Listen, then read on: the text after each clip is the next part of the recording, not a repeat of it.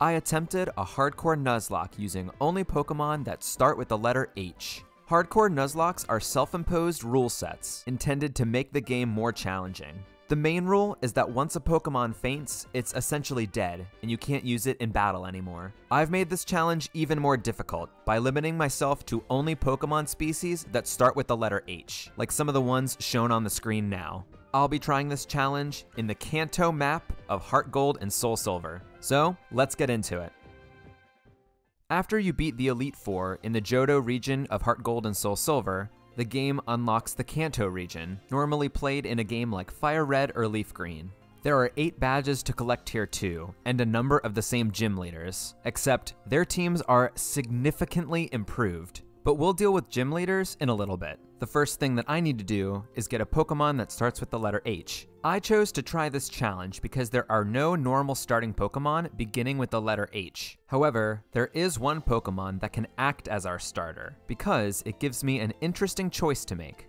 Deep in the heart of Mount Mortar, and I mean really, really deep, there's a man who calls himself the Karate King, and upon his defeat, he'll give you a Tyrogue, who, of course, evolves into Hitmonchan, Hitmonlee, or Hitmontop. With these Pokemon species named after action movie stars, I decided to name my Tyrogue after my favorite action movie star, Vin Diesel, baby. This Pokemon team is like a family, and family is everything. All 3 evolutions start with the letter H, and are fair game for this challenge. So, I need to decide which one I want.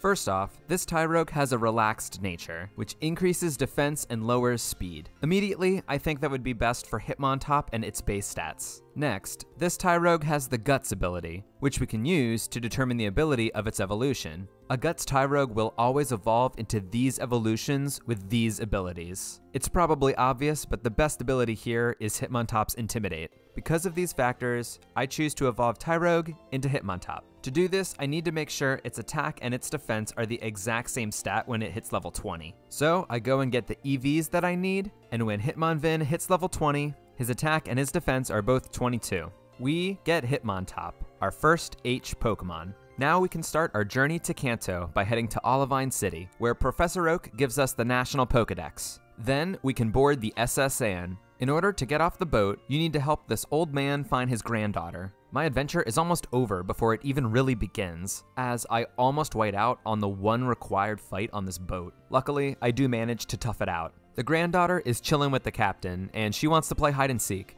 Glad we're all just cool letting this girl run around on a boat unsupervised. Once we complete that task, the boat has arrived in Vermilion City. We start here, but pretty much the entire region is open to us right now. That gives us a ton of flexibility, which is great because the level cap for gym leaders doesn't seem to follow any order, so I can take them on in the order that I want to. But first, I need to start building up my team of H Pokemon. A few Pokemon need to be obtained by headbutting trees, so I teach Headbutt to Hitmonvin. My first encounter can be found just north of Vermilion City, on Route 6. By finding the right tree to headbutt, I can encounter a Hoot Hoot. I catch it, and name it Hawkeye, which will change later when I think of a better nickname.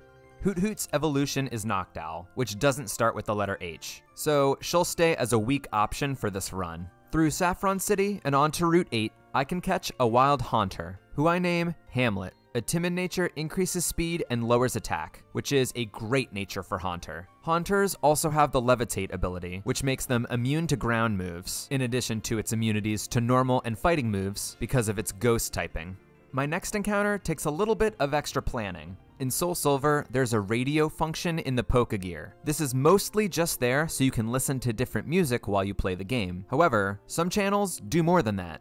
There are 2 channels called the Hoenn and Sinnoh Sound. By playing those stations on your radio, you'll find Pokemon exclusive to those regions. I'm targeting the Hoenn Sound station because I can find a Makahita, which evolves into Hariyama.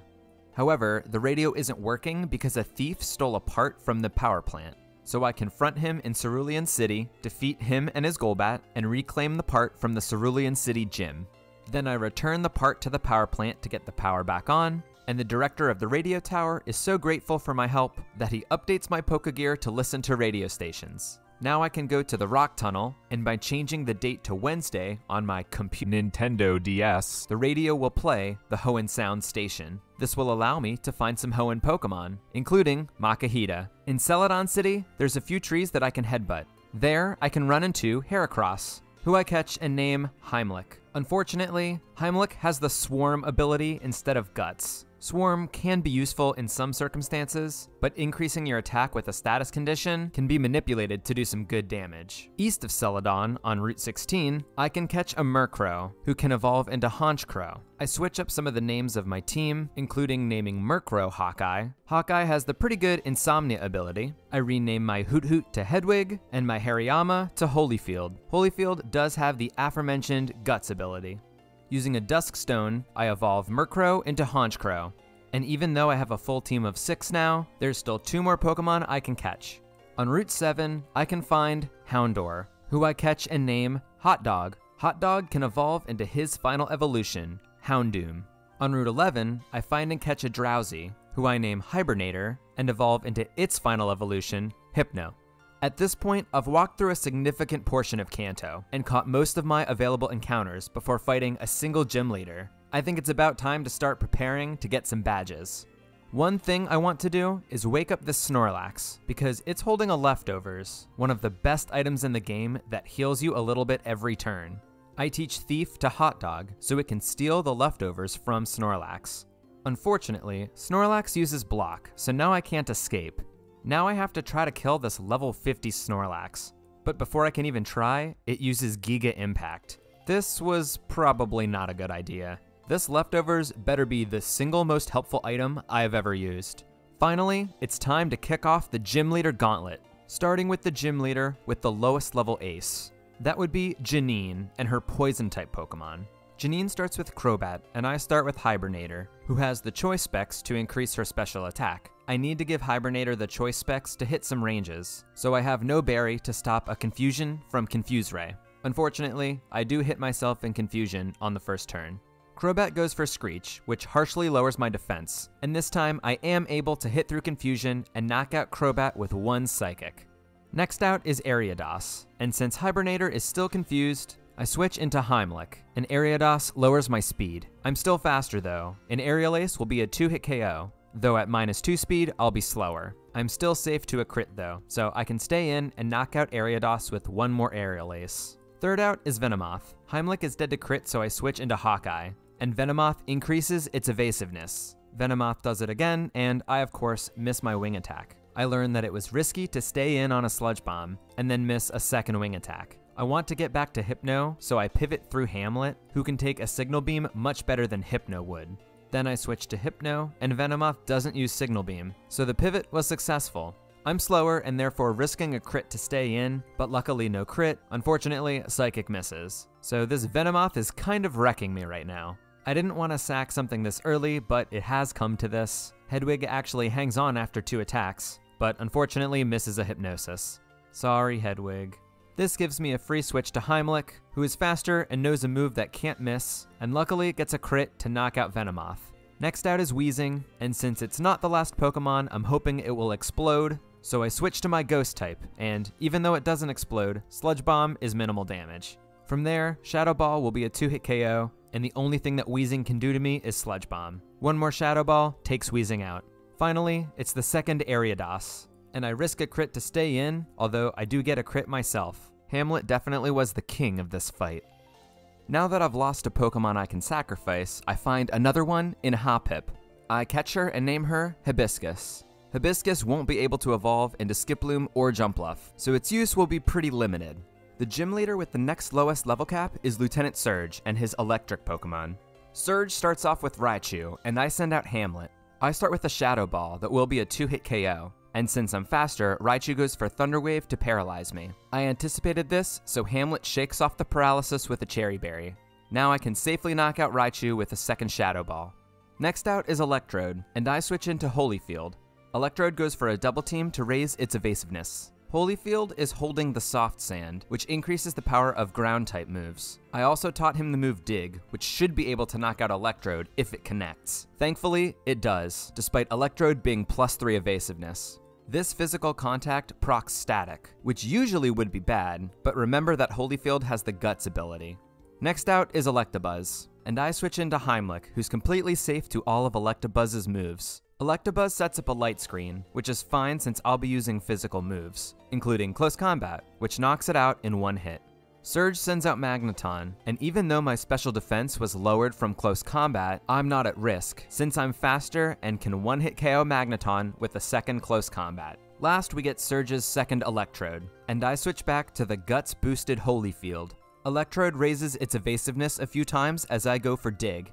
With the Guts boost and a Soft Sand, I should have no problem knocking out Electrode. I just need to hit my attack. At +3 evasiveness, Electrode can't escape the Dig from Holyfield. So despite having no ground Pokemon, we handily defeat Lieutenant Surge and get the second gym badge. Next in the level cap order is Brock and Misty, who both have their highest level Pokemon at level 54. Usually for gym fights, I give my Pokemon a lot of experience, so when they knock out the first Pokemon, they'll gain a level for the rest of the fight. Since I want to stay under the level 54 level cap for both of these fights, I won't be doing that. I decide to take on Misty first, since she has a smaller team. Before the fight, I let Holyfield get poisoned, so he could go into the Misty fight with Guts activated. I also taught Holyfield Facade, a move that's boosted when you have a status condition. Guts and Facade are a great combination. Now we can take on Misty and her water Pokemon. Misty starts with Golduck, and I send out Hibernator. Hypno is slower than Golduck and doesn't do a ton of damage, but she can take damage from Golduck really well. Water Pulse does almost nothing to me, and I'm holding a Person Berry in case I'm confused. Psychic is unlikely to be a 2-hit KO, so I go for Headbutt. Not only will Psychic definitely be a 2-hit KO now, but I'm safe from this happening. If Golduck had disabled Psychic instead, I would be in a lot of trouble. But I'm not. So one more Psychic should do the trick. I take one more Water Pulse and still don't get confused, and knock out Golduck with Psychic. Next out is Misty's ace, Starmie. Hibernator is still safe here, so I stay in a turn and try to put Starmie to sleep, which actually works. Now I'll switch into Holyfield to take out a sleeping Starmie, and wow, you don't see that too often. Usually the AI switches when you've used a super effective move against it, but I guess it can also switch when you put a status condition on it. Holyfield isn't well equipped to take on Quagsire, but you know who actually is? Hibiscus, the Hoppip. Quagsire is 4 times weak to grass moves, and I don't have a lot of grass options. With Quagsire sharply raising its special defense, I decide to do some chip damage with Leech Seed, as Quagsire goes for a Rain Dance. With the damage from Leech Seed, it'll take 2 Giga Drains to knock out Quagsire, and even in the rain, a Water Pulse crit can't even kill me. Hibiscus knocks out Quagsire with 1 more Giga Drain, proving itself to be more than just a sacrificial plant. Next out is Lapras, who absolutely sees a kill here with Ice Beam. So I switch into Vin, who not only lowers Lapras's attack, but completely tanks an Ice Beam. Vin is just a pivot so that I can go into Heimlich, who can't take an Ice Beam. Lapras goes for a Sing, and fortunately, I had planned for that also. Heimlich doesn't choke here, outspeeding Lapras and knocking it out with 1 close combat. Last, Misty sends out Starmie, who's no longer asleep. Starmie does have the natural Cure ability, which removes status conditions upon switching out. Makes sense why Misty would do that.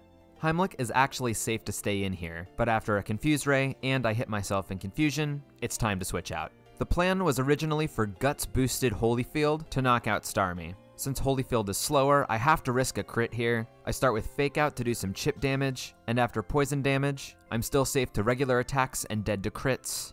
But thankfully, Ice Beam doesn't crit, and with the boost from Guts and Facade, Holyfield knocks out his opponent. Misty can't drown us, and we get the 3rd badge. To get to the gym in Pewter City, I need to go through Diglett Cave, and I stop by Viridian City on the way.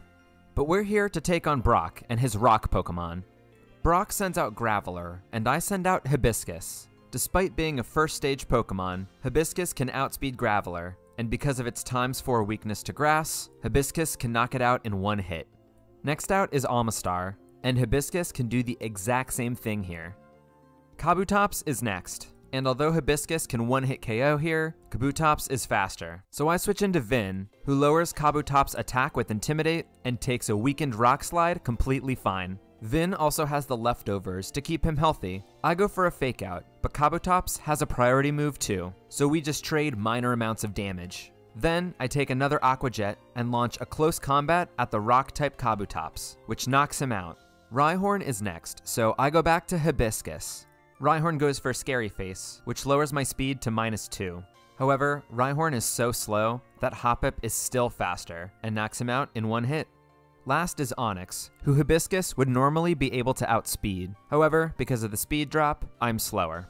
So I switch back to Vin, who intimidates Onix, who just uses Sandstorm, fakes Onix out because why not, avoids a Screech from Onix that wouldn't do anything, and knocks it out with one close combat. I gotta say, my Hoppip is pulling way more weight than I expected. This thing has less base stats than Pidgey, and is still completely killing it. Honestly, it just goes to show how vital grass Pokemon are for this stretch of the game.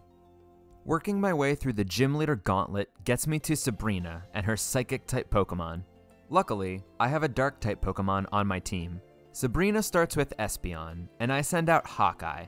Hawkeye is slower than all of Sabrina's Pokemon, but because they can't use Psychic moves, they have extremely limited options. One of the only things Espeon can do is go for Shadow Ball, which doesn't do much damage, but does proc a special defense drop.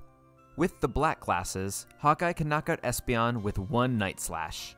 Sabrina sends out Alakazam next. The physical attack Night Slash would kill Alakazam here, but it has a chance to put up Reflect. So, like many other Dark-type superheroes, Hawkeye has a nasty plot. After a completely useless skill swap, Hawkeye raises his special attack to +2. Alakazam still doesn't put Reflect up, opting to go for some damage with Energy Ball, and Hawkeye uses the special attack Dark Pulse to one-hit KO Alakazam. Sabrina only has 3 Pokemon, so last is Mr. Mime. One of the only things Mr. Mime can do is put up a light screen, so in anticipation of that, I go for the physical move Night Slash, which knocks her out in one hit. Just like in the fight for the Soul Stone, Hawkeye comes out on top. The next gym leader is Erica and her grass Pokemon. Erica starts with Jumpluff, and I send out Heimlich. Heimlich can outspeed Jumpluff, and hits a Mega Horn that will be a one-hit KO. Mega Horn has a 15% chance of missing, so it's a little inconsistent, although it works out well to start. Victory Bell is out next, and Heimlich hits another Mega Horn, although it barely misses the range to kill. Victory Bell puts Sun up, so because of its Chlorophyll ability, it's now faster than me. Erica heals up, and I use Aerial Ace to ensure I'll get a 2-hit KO. Victory Bell uses Leaf Storm, which I am completely safe to, and I knock it out with a second Aerial Ace. Next out is Blossom, and even with Chlorophyll buffing its speed, I'm faster and can knock it out with one Mega Horn. Finally, Erica sends out Tangela, who also has Chlorophyll and is faster than me. Tangela goes for a Sleep Powder, but I actually gave Heimlich a Chesto Berry, and it retaliates with a Mega Horn that knocks out Tangela. That's the second gym fight in a row where I only needed one Pokemon. Alright, we just had a bunch of battles in a row, so let's take a quick break from that. First, let's review the team.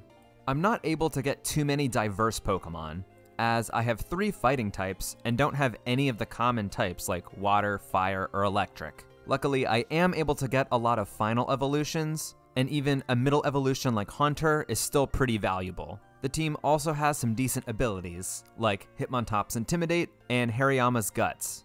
Overall, it's not the best team I've ever had, but it's certainly not the worst. The next thing that I wanted to do is encourage everyone watching the video to subscribe to my channel. If you're enjoying these videos, make sure you're subscribed. That way you can get notified when I release future videos. Seeing a bigger number gives me a bigger smile. Third, I wanted to show that I've been almost everywhere in Kanto, and because of the flexibility of the game, I've been able to do it in whatever order I wanted to. But now, I need to head down to Cinnabar Island to take on the 7th gym leader. I need to teach somebody Surf, but nobody is a water type, and yet Hariyama can learn Surf. Is he just like a big flotation device? I pass through Pallet Town, which is completely pointless in this game, and take a quick surf to reach Cinnabar Island. A bit to the east are the Seafoam Islands, which is the location of the 7th gym, and the location of my final encounter, Horsea. I name Horsea Hydro, and he'll never become a Seadra or a Kingdra because they don't start with the letter H. The timing for a water Pokemon is perfect, as next we have to take on Blaine and his fire Pokemon. Blaine leads Magcargo, and I send out Hydro. Magcargo is slow and 4 times weak to water, so Hydro can outspeed and knock out Magcargo with one Surf. Next out is Magmar, and unfortunately, Hydro's usefulness is capped. He's too slow and frail to do much else. So, just after joining the team, Hydro goes down in flames. This gives me a safe switch in to the Guts boosted Holyfield. After a fake out that does good damage, Magmar sets up the Sun, and then I can safely knock it out with Dig. Last is Rapidash. Holyfield stays in on a Sun boosted Overheat, and thankfully it doesn't crit as Holyfield just hangs on.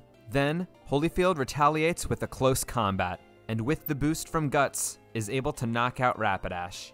Thanks to a beautiful sacrifice from Hydro, we have the 7th badge. Last, we need to take on the 8th gym leader, Blue, and his diverse team of Pokemon. Blue sends out Exeggutor, and I send out Hawkeye. I definitely want to avoid a Trick Room, so I start with a taunt on Exeggutor, which was a good idea. Now because of my immunity to psychic moves, all Exeggutor can do is Leaf Storm, so I start setting up my special attack with Nasty Plots. Exeggutor even misses Leaf Storm, so I can go for another Nasty Plot. This time Leaf Storm connects, and actually does a surprising amount of damage to me. Maybe I shouldn't have gone for a second Nasty Plot. Regardless, I'm still safe, so I can knock Exeggutor out with one Dark Pulse. Next out is Rhydon. Because of my +4 special attack, Hawkeye can knock out Rhydon with one Dark Pulse. Blue sends out Gyarados next, and luckily I'm a special attacker, and can knock Gyarados out with one Dark Pulse. Fourth is Machamp, and I taught Psychic to Hawkeye, solely so it had an option to take out Machamp in one hit. Next out is Arcanine, who Hawkeye can also outspeed and kill. However, Arcanine knows Extreme Speed, which puts Hawkeye at risk. So in an attempt to be extra safe, I try to sack Hibiscus. But Arcanine goes for Roar, which drags Heimlich out. I definitely don't want Heimlich out. So I switch back to Hibiscus again, who goes down to a Flare Blitz. Hibiscus ended up being extremely valuable to the team. Let's pour one out for our homie. I send out Holyfield, who can only die to a high roll crit. And high roll crits, well, they do happen sometimes. I send out Hamlet, who is faster than Arcanine, and because of the recoil damage from Flare Blitz, Hamlet can knock out Arcanine with one Shadow Ball. Last is Blue's Pidgeot, so I switch into Vin to get an Intimidate off, and Vin takes an Air Slash, and now is certainly dead to crit. I have no choice but to risk it and play into that risk by going for Endeavor, which brings Pidgeot's HP down to mine. With Pidgeot's Citrus Berry, I'm hoping he won't be in healing range. I have to switch into Heimlich, and Blue doesn't heal, opting for an Air Slash that almost kills Heimlich. How did this battle happen? Heimlich is faster and close combat can knock out Pidgeot. Man, this was an absolutely wild one.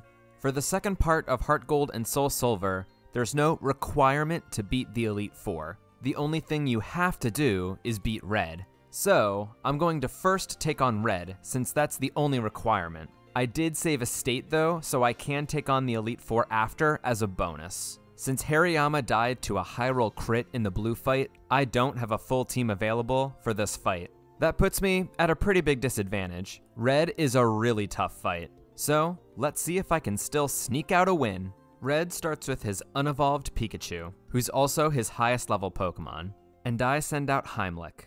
There's also constant hail in this fight. Heimlich can outspeed Pikachu, and close combat does enough damage to knock out Pikachu in one hit. The crit is just a spicy extra bonus that affected nothing.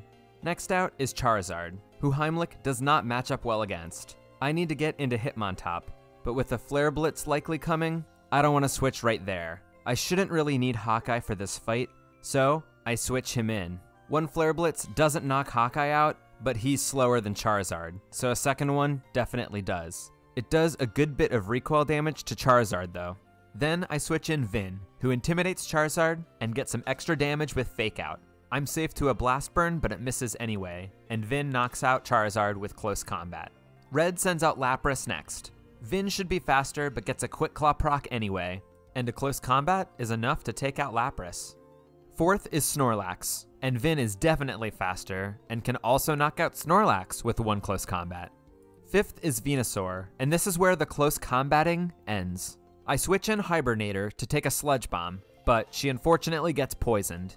Hibernator is safe to take another Sludge Bomb, and retaliates with a super effective Psychic, which knocks out Venusaur in one hit. The last Pokemon on Red's team is Blastoise, so I let Blastoise take out Hibernator to get a safe switch in to Heimlich. Heimlich is faster, but can't quite one-hit KO with close combat. Even after a special defense drop, Heimlich is safe to a Blizzard from Blastoise, but she's not safe from getting frozen.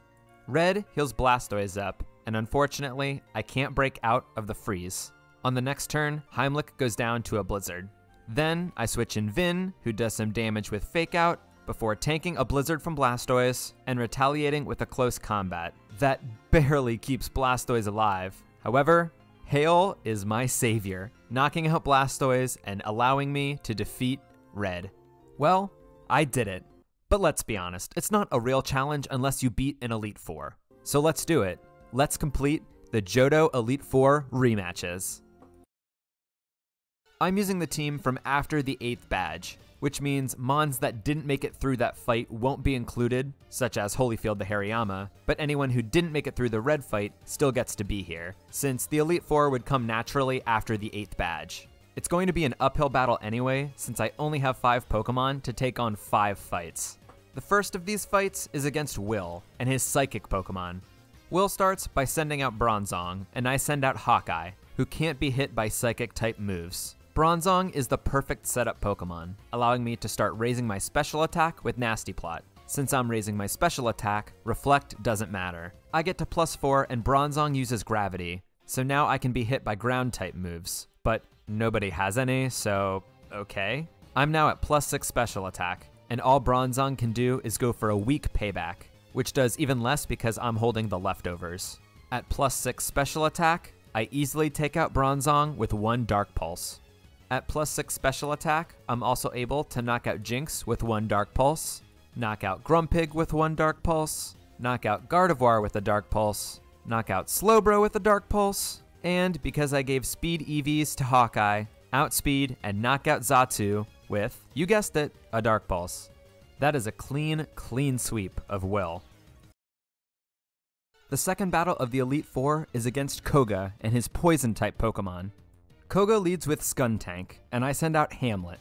Because of his immunity to both ground and normal type moves, and an immunity to Toxic, Skuntank can only hurt Hamlet by using Sucker Punch, which will fail unless I attack Skuntank. So, I can stall Skuntank by using the status move Curse, which will slowly kill him. Then, I'll stall Skuntank out with Confuse Rays, while he slowly dies to the Curse. After a few turns, the Curse knocks out Skuntank. Next out is Venomoth. So I switch into Hawkeye, who's immune to psychic moves.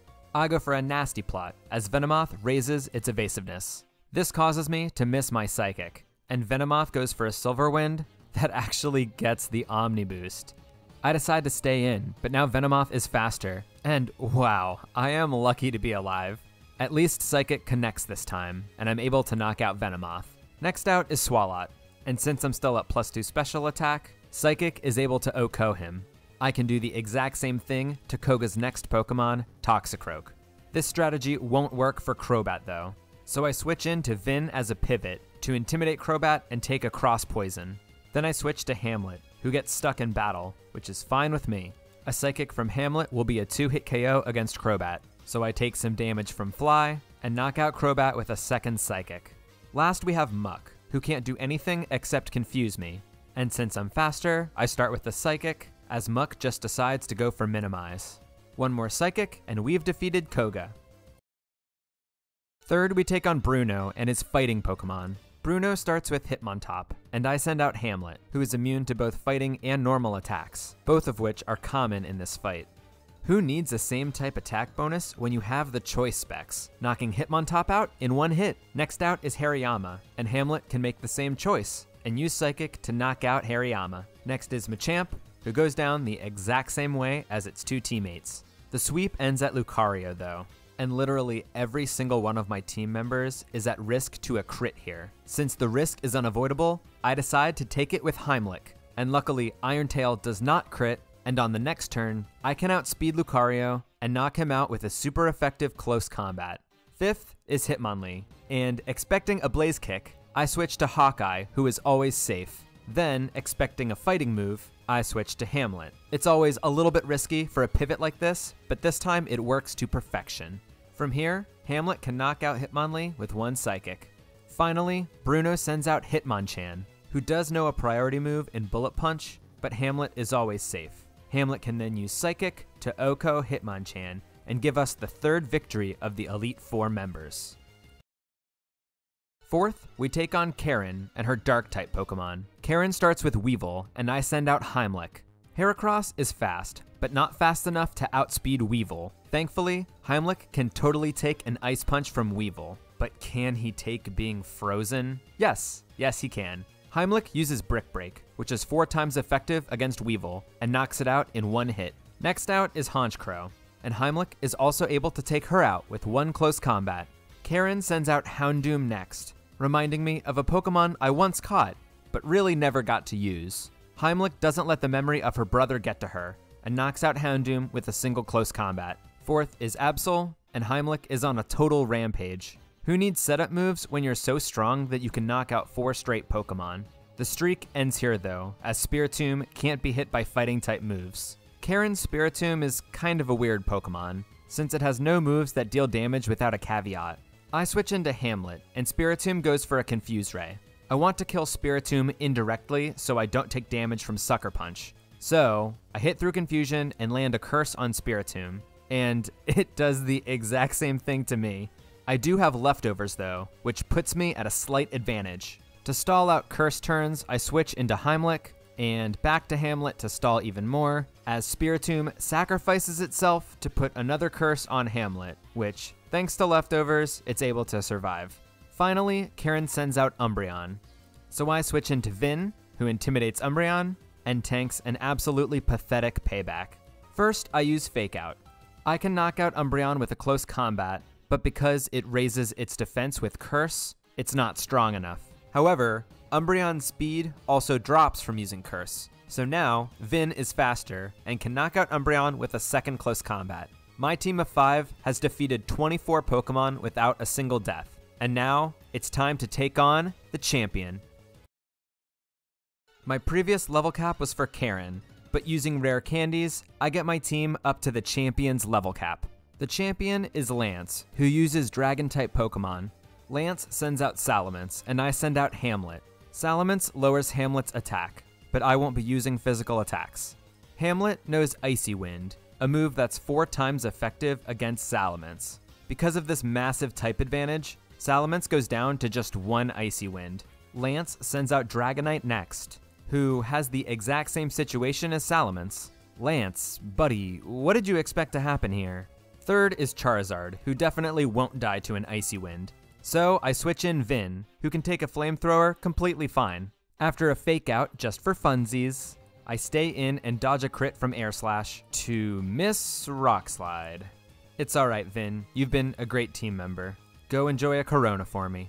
I have to improvise a bit here, so I switch into Hibernator, who can take a Flamethrower thanks to her high special defense, and spend a turn setting up a Nasty Plot. I'm actually still safe to even a crit Flamethrower, and then with her +2 special attack, Hibernator lands a Psychic to knock out Charizard. For Garchomp, I'm going to sack Hibernator here to get back to Hamlet with Icy Wind, but Hibernator gets an insanely clutch Quick Claw proc, and lands a Psychic against Garchomp. That freaking crits! That was absolutely wild RNG, so I'm glad it was in my favor. Next is Gyarados, and Hibernator can't get lucky again, getting taken out by Gyarados' Waterfall. This gives me a safe switch to Heimlich, where Megahorn might be a 2-hit KO, or it could be a crit that leaves Gyarados on 1 HP. Since I'm faster, Gyarados goes for a Thunder Wave, but Heimlich is able to shake it off. Lance heals up, and I don't hit a good range with Megahorn. On my second hit, it doesn't work again, and Gyarados paralyzes me for real this time. Lance heals Gyarados up a second time, and I try a different strategy with Brick Break. Now that I'm slower and know Gyarados will attack me, I take a Waterfall from Gyarados, and then use Counter, doubling the damage Gyarados did to me in order to knock it out. Lance's last Pokemon is Altaria, so I switch into Hamlet as Altaria raises its evasiveness. Hamlet hits his Icy Wind, which is 4 times effective against Altaria, and with only 2 deaths in the Elite Four, we become the new champion. Well, I hope you enjoyed this challenge run. If you did, it would help me out a lot if you liked the video, or left me a comment. Who do you think was the MVP of the run? Let me know down below. Also, it would be awesome if you subscribe to the channel if you aren't already. This has been a quick Nuzlocke of Pokemon Soul Silver using only H Pokemon. Thank you so much for watching.